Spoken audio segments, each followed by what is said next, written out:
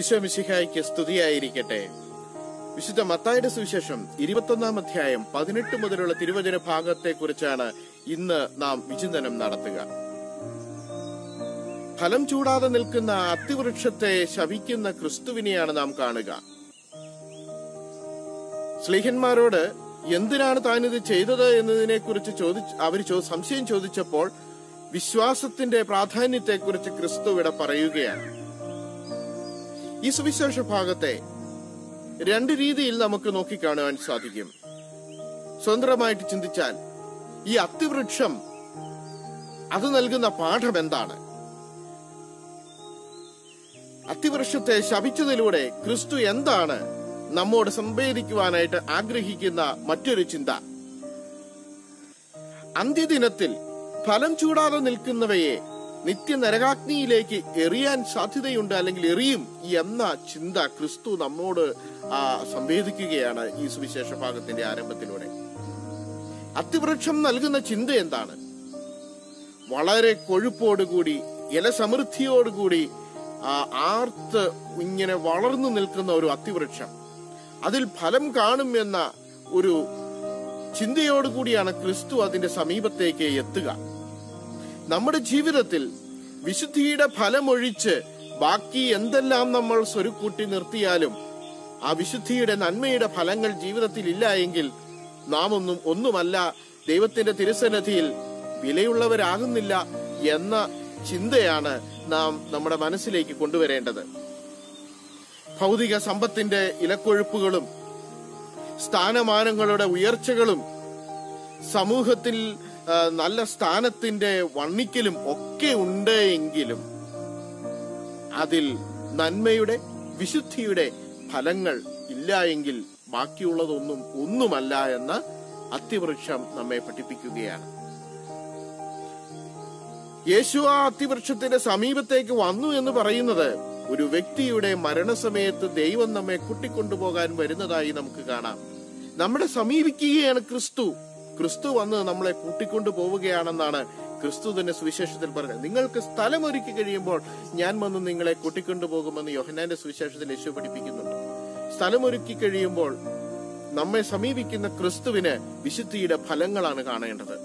അതില്ല എങ്കിൽ നമ്മുടെ ജീവിതം യാതൊരു ഫലവുമില്ലാതെ ഗുണവുമില്ലാതെ നശിച്ചു പോകുവാൻ സാധ്യതയുണ്ട്. വിശ്വാസത്തെ തള്ളിപ്പറഞ്ഞുകൊണ്ട്, കുറ്റം പറഞ്ഞുകൊണ്ട്, വിമർശിച്ചുകൊണ്ട് മാത്രം നമ്മൾ ജീവിക്കുമ്പോൾ ഓർക്കുക, നന്മയുടെ ഫലങ്ങൾ നാം ആകുന്ന അത്തിവൃക്ഷങ്ങളിൽ ഉണ്ടാവണമെന്ന്. മറ്റൊരു ചിന്ത സുവിശേഷം പങ്കുവയ്ക്കുന്നത് വിശ്വാസം വേണമെന്നുള്ളത് തന്നെയാണ്. വിശ്വാസത്തോടുകൂടി നിങ്ങൾ എന്ത് പ്രാർത്ഥിച്ചാലും ഞാനത് ചെയ്തു തരുമെന്ന് ക്രിസ്തു പഠിപ്പിക്കുന്നു. എന്റെ ഉള്ളിലെ വിശ്വാസത്തിന്റെ തോതളക്കുവാൻ, എന്റെ ഉള്ളിലെ വിശ്വാസത്തിന്റെ ആഴം അളക്കുവാൻ, എന്റെ വിശ്വാസത്തിന്റെ തീവ്രത അളക്കുവാൻ എന്റെ പ്രതിസന്ധികളും എന്റെ ആവശ്യങ്ങളും എന്നെ പ്രാപ്തമാക്കുന്നുണ്ടോ? ആത്മാർത്ഥമായിട്ട് ഞാൻ വിശ്വസിക്കുന്നുണ്ടോ? എന്റെ ആവശ്യങ്ങളിൽ ക്രിസ്തു ഇറങ്ങി വന്നുകൊണ്ട് ക്രിസ്തു അത്ഭുതങ്ങൾ പ്രവർത്തിക്കുമെന്ന്. അത്ഭുതം എന്ന് പറയുമ്പോൾ മനസ്സിലാക്കേണ്ടത് ഇല്ലായ്മയിൽ നിന്നും വലിയൊരു സംഭവം സൃഷ്ടിച്ച് നമുക്ക് നൽകുന്നു എന്നതിനെ കുറിച്ചല്ല, മറിച്ച് എന്റെ ആവശ്യങ്ങളിൽ, എന്റെ പ്രതിസന്ധികളിൽ, എന്റെ വേദനകളിൽ, എന്റെ നൊമ്പരങ്ങളിൽ ആശ്വാസമായി, അനുഗ്രഹമായി അവൻ കടന്നു വരുന്നുണ്ടോ എന്നുള്ളതാണ്. അവൻ വരും. ആത്മാർത്ഥമായിട്ട് പ്രാർത്ഥിച്ചാൽ മതി. വിശ്വാസത്തോടെ പ്രാർത്ഥിക്കണം. കിട്ടുവാണെങ്കിൽ കിട്ടട്ടെ എന്ന് വിചാരിച്ചല്ല. യേശു എന്നിലേക്ക് ഇറങ്ങി വരുമെന്ന തികഞ്ഞ ബോധ്യത്തോടുകൂടി ഒരു വ്യക്തിക്ക് പ്രാർത്ഥിക്കുവാൻ സാധിച്ചാൽ അവന്റെ ജീവിതത്തിലൂടെ അത്ഭുതങ്ങൾ സംഭവിക്കും. ഇന്ന് ധ്യാന കേന്ദ്രങ്ങളിലേക്ക് അത്ഭുതങ്ങൾ സംഭവിക്കുന്നതിന്റെ ഒരു പ്രധാന കാരണം അത് തന്നെയാണ്.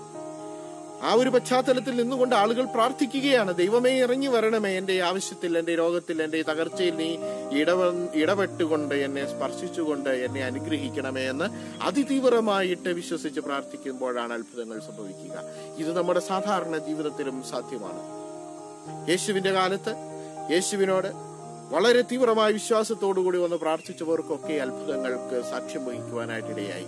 മറ്റുള്ളവർക്ക് വേണ്ടി പ്രാർത്ഥിച്ചവർ പോലും വലിയ അത്ഭുതങ്ങൾ അവൻ നടത്തുന്നത് കാണുവാനായിട്ടിടയായി. എന്തുകൊണ്ട് എന്റെ ജീവിതത്തിന് ഇത്തരത്തിലുള്ള ആഴമായ ഒരു വിശ്വാസം വളർത്തിക്കൂടാ എന്ന് നമുക്ക് ചിന്തിക്കാം. രണ്ട് ചിന്തകളാണ്. ആദ്യത്തേത് ഞാൻ പറഞ്ഞു, യുഗാന്ത്യത്തിൽ അല്ലെങ്കിൽ നമ്മുടെ ജീവിതാന്ത്യത്തിൽ ക്രിസ്തു നമ്മെ സമീപിക്കുമ്പോൾ നന്മയുടെ വിശുദ്ധിയുടെ ഫലങ്ങൾ നമുക്കുണ്ടാവണം. രണ്ടാമത്തെ ചിന്ത, തീവ്രമായ വിശ്വാസം നമുക്കുണ്ടാവണം. യേശുവിൽ വിശ്വാസം ഉണ്ടാകണം. അവൻ ഇടപെടും, അവൻ എന്നെ അനുഗ്രഹിക്കുമെന്ന ഉറച്ച വിശ്വാസത്തിന് നാം ഓരോരുത്തരും ആ വിശ്വാസം നാം ഓരോരുത്തരും വളർത്തിക്കൊണ്ട് മുമ്പോട്ട് പോകണം. ഈ ചിന്തകൾ മനസ്സിൽ കരുതിക്കൊണ്ട് ഇന്നത്തെ ദിവസം നമുക്ക് പ്രാർത്ഥനാപൂർവ്വം ചിലവഴിക്കാം. ഈശോ നമ്മെ ഓരോരുത്തരെയും ധാരാളമായി അനുഗ്രഹിക്കട്ടെ.